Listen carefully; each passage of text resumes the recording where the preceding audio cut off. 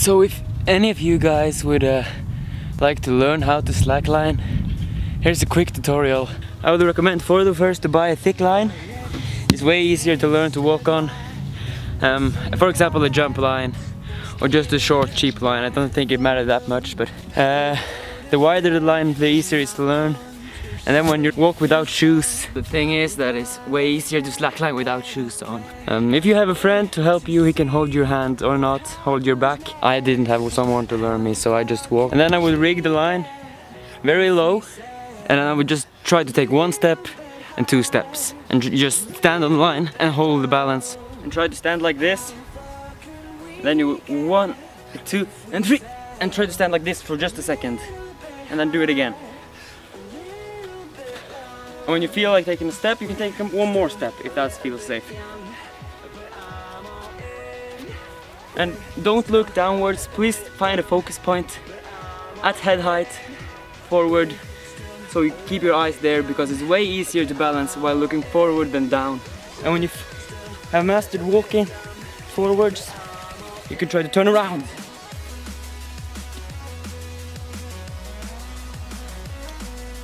Or maybe walk backwards.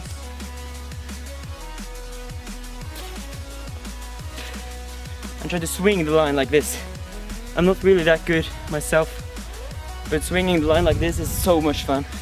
Another great tip would be to practice like sitting on the line without touching the feet, and then try to swing it.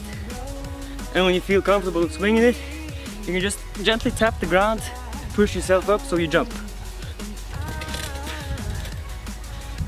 The line has to be really tight for this, and you can't jump with your feet. Whew. Yeah, that's actually really scary. But as I was saying, you would want to bounce like this and try to not let your feet touch the ground.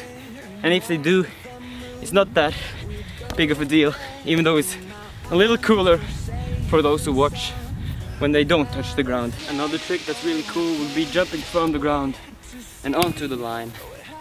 I don't know how to practice this, but I would just jump and jump until I get it.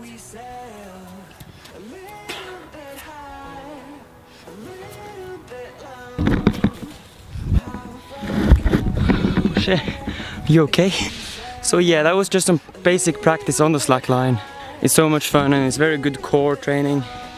I know they have them in some parks, so you can go there and practice. And if you see someone slacklining, they're often very nice and they'll probably let you try if you're nice about it. And that's pretty much it.